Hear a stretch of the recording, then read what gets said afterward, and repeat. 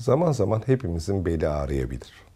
Ama her bel ağrısı mutlaka bel fıtığı olacak değildir. Eğer bu ağrımız 3 günden fazla devam ediyorsa, istirahate, basit ağrı kesicilere rağmen geçmiyorsa, o zaman bir doktora başvurmamız gerekli. Bunun arkasından başka şeyler çıkabilir. Ama özellikle bel fıtığını düşünmemiz için ağrının belden kalçaya ve bacaklara doğru yayılması lazım. Bu bacaklara doğru yayılan ağrı ile birlikte uyuşukluk ve güç kaybı da olabilir. Eğer bir bacağımızda ağrı, uyuşukluk, güç kaybı hissediyorsak o zaman mutlaka bel fıtığından şüphe etmemiz lazım. Eğer ağrı sadece belde ise biraz istirahatle idare edebiliriz, ilaçla idare edebiliriz. Ama ağrı kalçaya, bele, bacağa vuruyorsa mutlaka bir beyin cerrahına başvurmak gerekli.